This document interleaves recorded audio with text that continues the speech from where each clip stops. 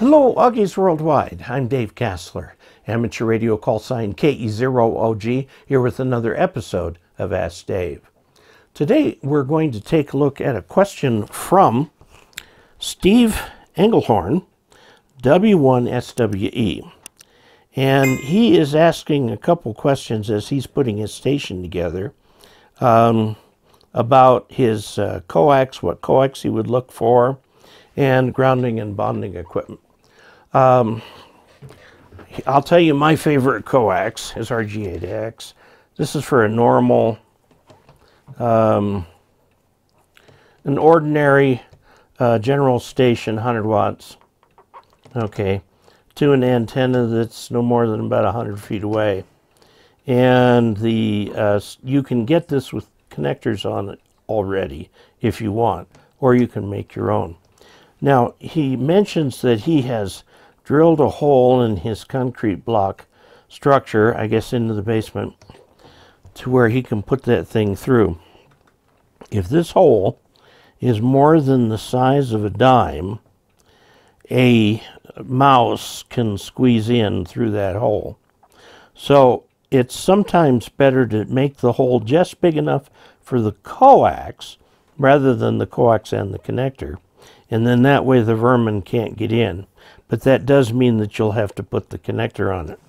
Now, the place to put the ground is right here, right at the entrance where the coax comes into the house.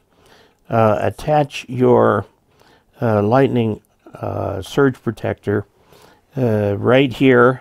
There are little mounting things you can get. Talk to DX Engineering, they'll tell you what you have to get, or HRO.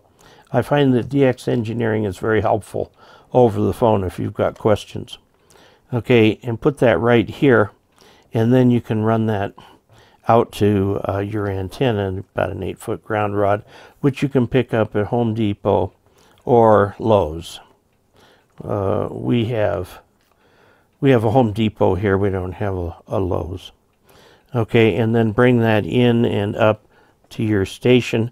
Also at your station, you're going to have a central point ground that all your devices' grounds come to, and that's going to be connected out to this ground also. So leave room for that.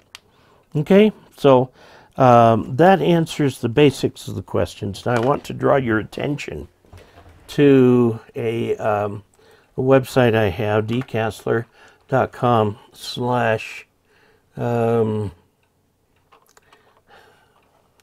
that's interesting.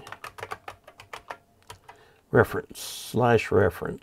dkassler.com/reference. This has a reference station for general and amateur extra. Here are the components of it, all the different parts and pieces. Again, you'll see that for coax, I recommend RG8X. Okay, for grounding, you've got your 8-foot ground for lightning search, something that's generally recognized, which would be an Alpha Delta Morgan, something like that. I recommend this particular model. If you go into the video, you can see let's see, right there, you can see the lightning arrestor. It's got a coax connector on each end, and then it connects over here to a connector which goes to your ground rod. Okay, and this is where you replace the little lightning spark capsule that's in there. It's a lightning surge protector. Nothing will protect against a direct strike, but this will come very, very close to protecting against most everything.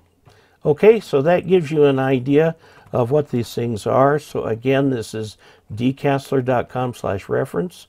It gives you specific recommendations on everything, okay, that you might need to use, and that I think should be a very helpful reference for you. Let me make sure we got through your questions. Okay, so the grounding rod, remember, goes just outside where the cable goes into the house. That's where the ground goes. And hopefully that's very near your station so that you can bring your ground link from the single point ground in the station down to the outside ground. So there you have it. If you would like to make a comment on this video, please do so. YouTube values the discussions. I cannot promise that I can get to every comment, but I do try to review some from time to time. And also, please subscribe, please click like, please share. And if you would like to help support this channel financially, go to dcastler.com/support. And until we next meet, 73.